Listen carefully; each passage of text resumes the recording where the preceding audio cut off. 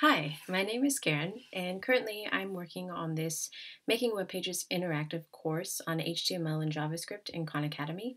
And this is the Cat Stache challenge, where we're going to use event properties, I assume, just like we learned about in our last video in this series.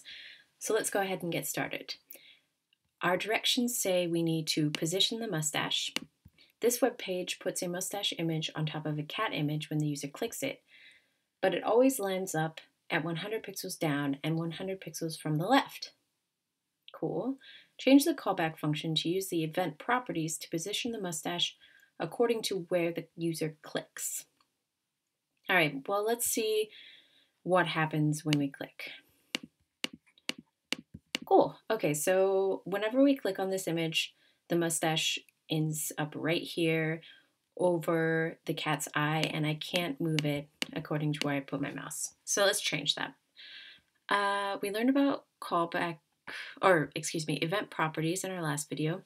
So this is what this line of code right here and the line of code on 23 right below 22 are both about where they're the X and the Y coordinates basically of where this mustache is going to go. So what we want to do is change the top one to this events client Y, which is information about where the user has clicked.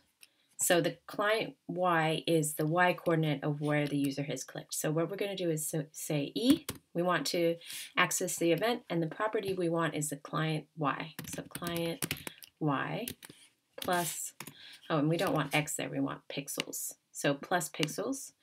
And then for this one, we can get rid of this 100 and just leave pixels and then go E, so the event, and then the property we want for the second one is client X. All right, cool. So that worked. Hopper has popped up and said, keep it up. Let's go on to the next step. See what it says. All right, so it says click the cat. Make sure you click around to see how the mustache looks. You might want to subtract a little room from the event properties since the image is being positioned according to its left corner, not center. All right, let's see about this. Let's put it right here.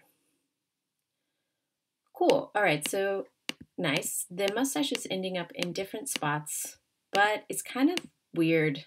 It kind of ends up below my pointer and to the right. So I would like it to show up right under the pointer. So it says you might want to subtract a little from the event properties since the image is being positioned according to its left corner, not center. Yeah, that makes sense. So this image has a left corner that's essentially, you can't really see it, but it's above and to the left of the actual mustache outline.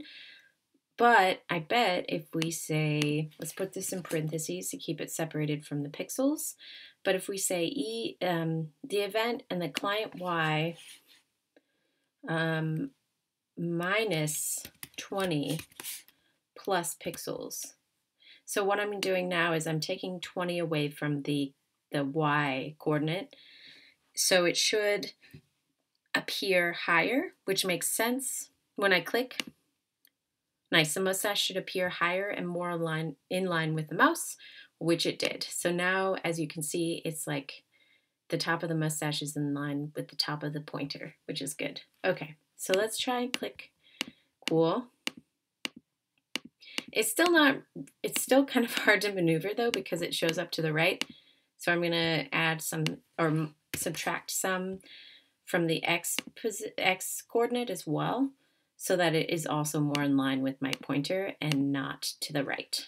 So as you can see, the mustache shows up the middle of the mustache is way to the right of the pointer. So let's say minus 45. All right, well now let's see what happens. Ta-da! Aha! So as you can see now, the mustache is almost directly below the pointer, which is awesome. Aha!